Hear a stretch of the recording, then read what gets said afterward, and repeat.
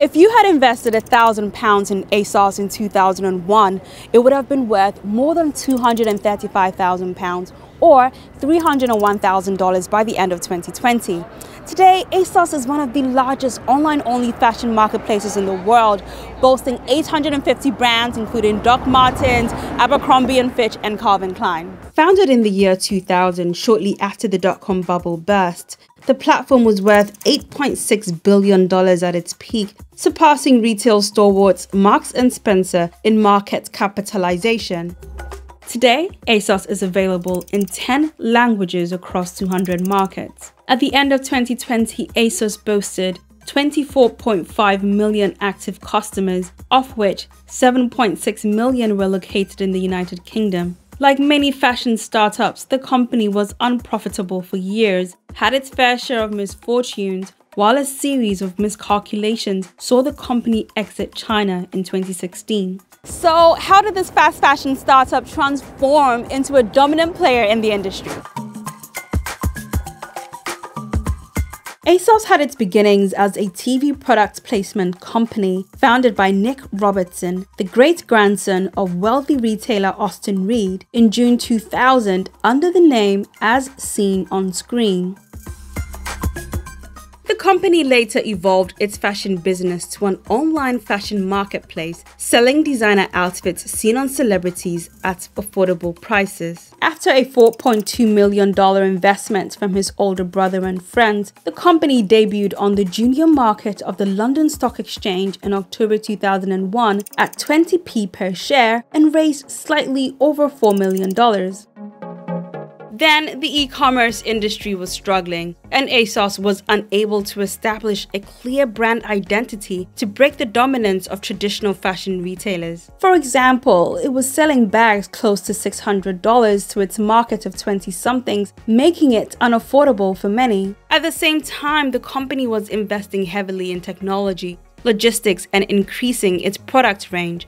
It wouldn't be until 2004 that ASOS would post its first profit, a little over $200,000. But this success appeared short-lived. A year later, 3 massive explosions at an oil depot near its warehouse in the UK damaged $9.4 million worth of stock just before the Christmas holidays, and along with it, ASOS's festive earnings. The company was forced to cancel new orders, issue refunds, and suspend trading of its stock. But 2007 marked a turning point, not just for ASOS, but for the e-commerce industry as a whole.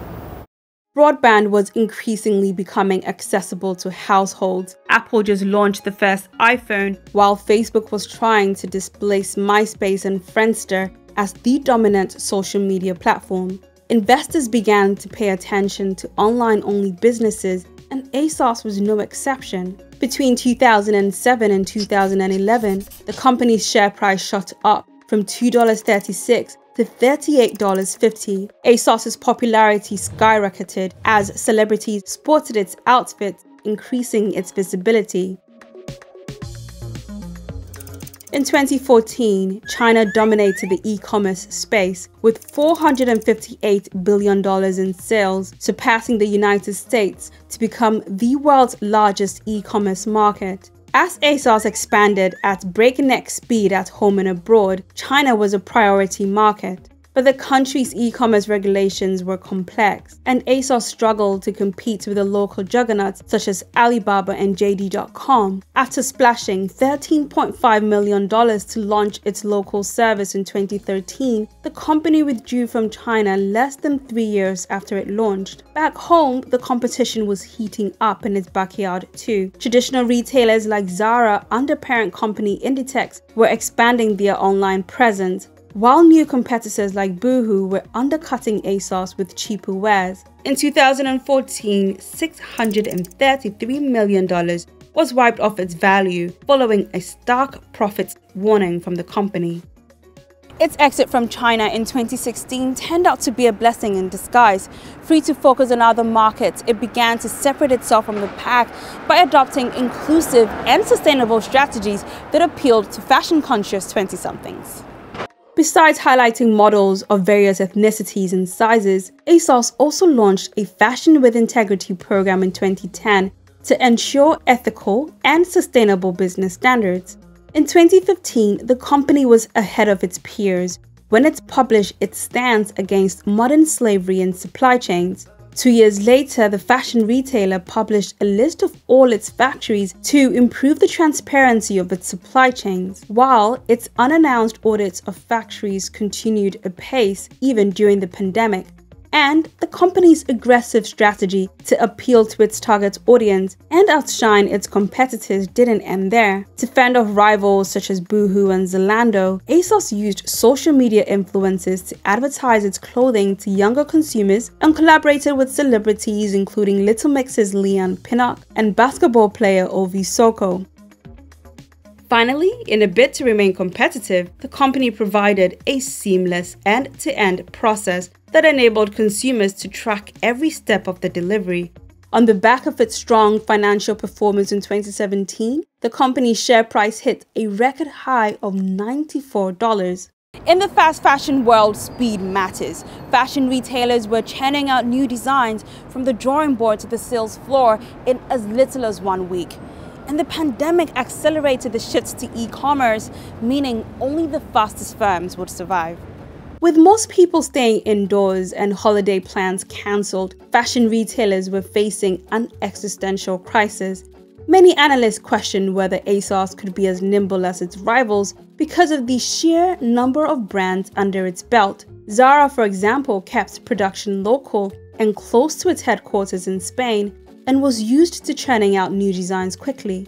ASOS was hit severely in the first quarter of 2020, with group sales plunging as much as 25% towards the end of March, but it recovered quickly, producing more luxurious loungewear products to cater to customers' needs, many of whom were now working from home as the demand shock moderated. By the end of June, however, its sales jumped by 10% and it posted over $1 billion in revenues. For many brick-and-mortar businesses, the story was much different. In 2020, Inditex, the biggest fashion group in the world, announced plans to close between 1,000 and 1,200 stores, or 16% of its outlets worldwide. The same year, L Brand, the parent company of Victoria's Secret, closed 265 stores. The H&M Group shut 170, while Hong Kong-listed Esprit shuttered all of its 56 stores in Asia outside mainland China. Moreover, the retail empire Arcadia, which owned brands like Topshop, Topman, Miss Selfridge and Hit, collapsed at the end of November 2020. In February 2021, ASOS acquired Arcadia's prized brands, leaving the physical stores out of the deal. This highlights ASOS's focus on diversifying its brands and the industry's shift away from in-store shopping.